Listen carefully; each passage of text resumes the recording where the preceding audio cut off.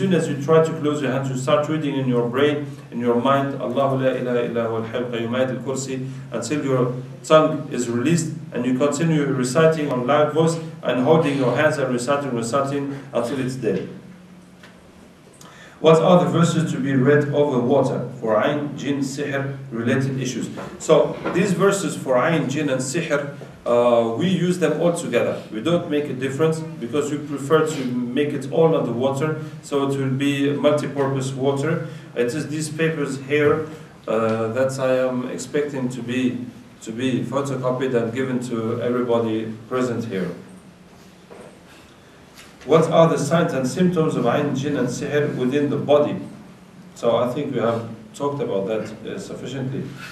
Do you do Ruqyah in London? Yes, we do Ruqyah in our new Markaz center of Ruqyah, which is in East Ham, 133 Market Street. If yes, it is possible to know where please and get any number to contact you. Well, the leaflets are going to be given if you don't have it. Does a woman can practice Ruqyah? Yes, a woman can practice Ruqyah.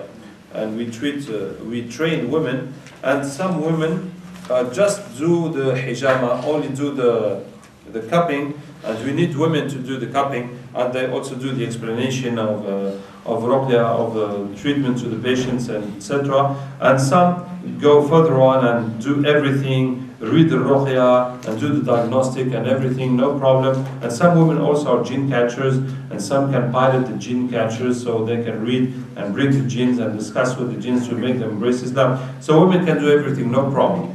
Women can do everything, but some women just do the hijama, and we need those who just do the hijab. I wanted to tell you about this ta'weez a lady gave me yesterday in the mosque after the lecture. And what is it? So it is all these squares, and you have Allah, Jibreel, Allah, Muhammad, Israfil, and you have Ali, and you have Ya Hafiz, and you have Uthman, Allah, Muhammad, Ar-Rahman, Ar-Rahman, Muhammad, and you have Ya Badduh, Ya Badduh, Ya Badduh. You know Badduh? No one knows Badduh. So Badduh is a jinn. Badduh is a jinn. You see, you have all those names of Allah and Muhammad and Abu Bakr and Jibreel and Azrael and all that stuff, and you have Ya Badduh. But there's a funny thing about it. When you have Allah, you don't have Ya Allah. Ar-Rahman, you don't have Ya Rahman. You only have Ya Badduh and Ya Hafiz. Only Hafiz and Badduh have Ya. You see? And that's quite surprising, because you write Allah, but you don't say Ya Allah. And you write Muhammad, or you don't need to say Ya Muhammad and all that. But it's only Badduh that you say Ya Badduh, and Hafiz that you say Ya Hafiz. Well, Hafiz is protector. It is the name of Allah, but others also have the name of Hafiz. And we met many jinns that are called Hafiz. And we know the jinns called Badduh. So you see how it is shirk and kufr? Evidence. It is evident. And once we had a square like this, it was plenty of names of Allah and Sahaba and angels, but in the middle there's one name different. That was not name of any angel, of any Sahabi, not name of Allah. And we got the jinn that had that name. And I asked, what does this mean? He told me that means that he is over all those ones. You see? So this is to show you how this thing is kufr and shirk and bringing jinns, etc. May Allah Ta'ala prevent us. Okay, I think I have finished, so is there any more questions? Yes? Do you have a center in Bangladesh? No. I don't have a center in Bangladesh. Well, I have a center in Australia, and my guy in Australia, he went to Indonesia, and he established a center there. So that's all I have. Do you have somewhere in India? No center in India, no center in Pakistan, no center in Bangladesh. And this is the first time we come in London. So most of the time I've been working in French-speaking communities. And this is the first, no, it's not the first time. I've been to Nigeria as an English-speaking community. I've also been to Gambia, and this is the first time in England. And alhamdulillah, we're hoping that through here, we will reach many more places in the world. Yes? People who have difficulty praying salah or worshiping, can that be a reason as well?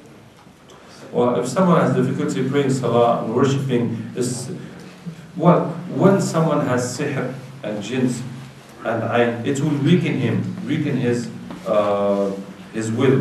What if they don't pray at all? Is that just lack of iman? Yeah, it is lack of iman. Because even if someone, for example, yesterday, I had a patient and she was feeling like boiling, but she was controlling herself. And I was explaining, she was with her husband, that is a kind of sihr they make and they put it to boil. And the person starts boiling until he explodes. And I said, really, your wife is controlling herself, otherwise she will be breaking plates and breaking things. It's not. It is something that you can't just stay still with it. But she's really controlling herself. And she said, yes, I want to break plates and break glasses, but I'm controlling myself. So that is to show you that people react differently. I mean, the same sihr will affect more other people because they can't control themselves and they're not used to control themselves and they're used to do what they want, you see, and they don't have that much fear of Allah Ta'ala, so it will affect them differently.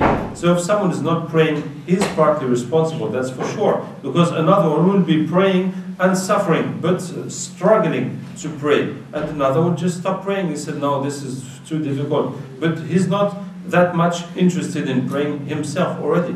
So there's a part of the person, and the jinn also will push the person to leave prayer and ibadah.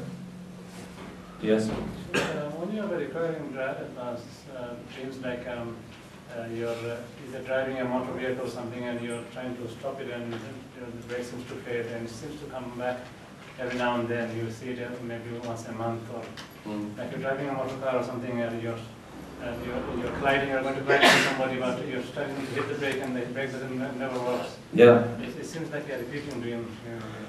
Repeating dream of cars and accidents and brakes not working, dangerous situation. That means they did sihr with your footsteps. When they do sihr to you, most of the time you get a dream on spot. They done sihr to you. Next time you sleep, you see that, because it is a spiritual attack, and when you go to sleep you see that thing attacking you. Then if they do the sihr again and again and again, you will be every time seeing that dream again or similar dreams. And if they don't do it again, you might not see that dream anymore, and you might see that dream from time to time again. You see? And sometimes the sihr is made and is renewed. For example, someone can take your birth date, and every time it is your birthday, he will do sihr to you. That will be your present for every year. I mean, they can take, every time the new moon will come, they will do sihr. It is possible. He can pay a sorcerer do it for 10 times every new moon or something like that. So and then it will come back again. Yes? Sheikh, what about if you don't see any dreams? And also, is it possible to, like someone gave you sihr, or done sihr on you, can you trigger that in your subconscious back? Because I used the Yemeni sheikh, and one time they gave me a thing, I can't remember what it's called, I looked it up, and it almost makes you feel like you're dying. It does give you the diarrhea and stuff like that. Halima. Yeah. And he said if you see somebody in your dream, it could be the person that gave you the yeah, if you see someone in the dream, it could be the person that made you sihr. Now, it could also not be. And the person who's making sihr to you can come in your dream in the shape of someone else. So whatever the person you see in the dream, you must kill him in the dream. And I would advise you not to bring the sihr, the spiritual or mystic problems into real life. If you do see the person making sihr in your dream, don't go shouting, you did sihr to me, this and that. Just kill him in your dream and let things go. And don't say anything to anyone. Because you can't be sure anyway, and you can't prove it. So if you say it, you are making a sin. The person I saw, it was impossible. It was the one. Yes, yes. You know, if someone reads a senna and they feel sick and start having bad headaches at that time, what does that mean? You drank sana, you got sick, and you're having bad headaches.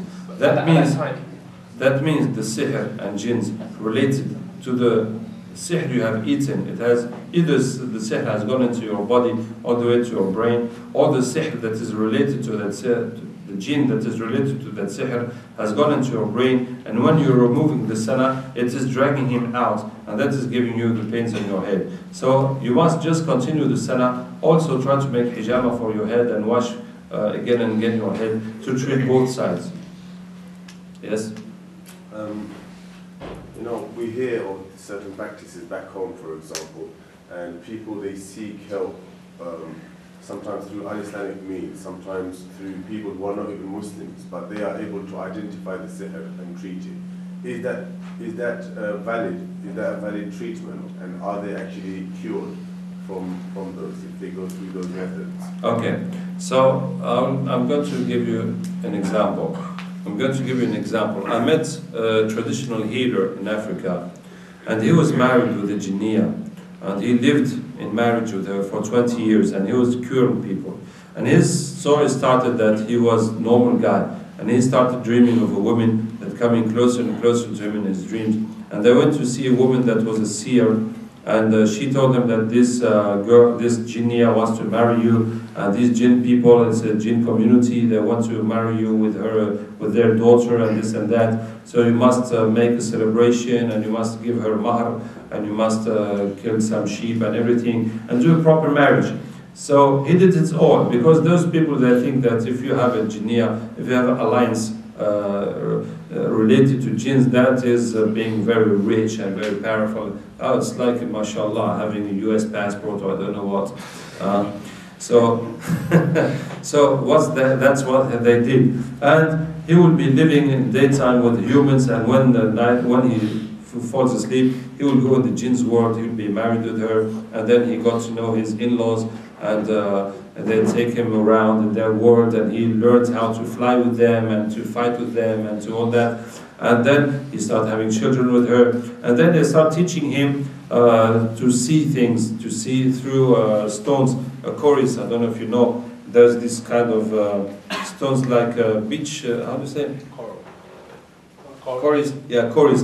They throw them, they come in his dream and they throw, they say, look, he said, I'm not seeing anything. He said, look, that one is bent, that one is going that way, that one's like that, that one's on, that means his things are not working, that means there's this and that, and he starts understanding it.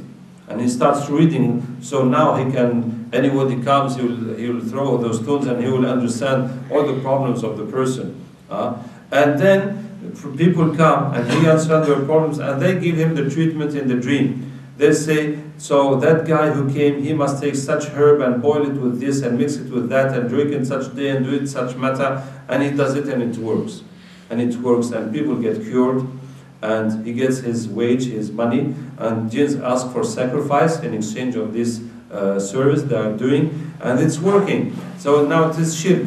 It is shirk, this sacrifice for jinn. It is also yani kahana, means seeing this thing. But the treatment in itself is halal.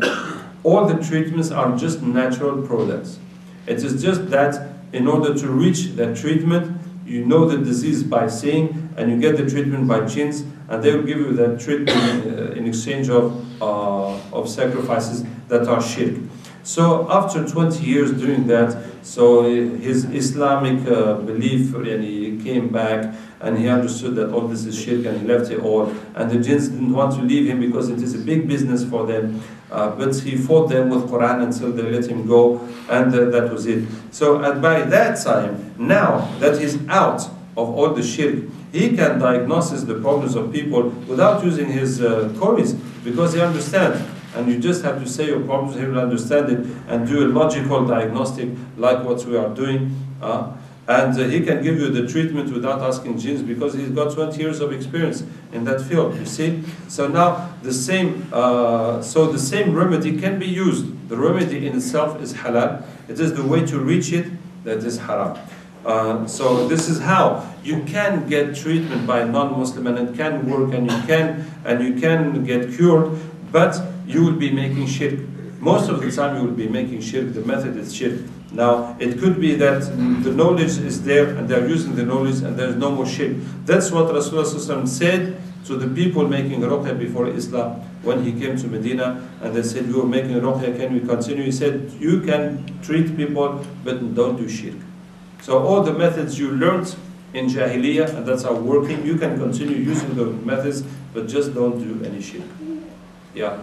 How about you forget the things a lot, and even your dreams you can't remember? So if you forget things a lot and you forget even your dreams, so you just do treatment for that and you make hijab on your head. And if there is a psychological issue to that, because when someone has been suffering too much, that could lead to that situation too.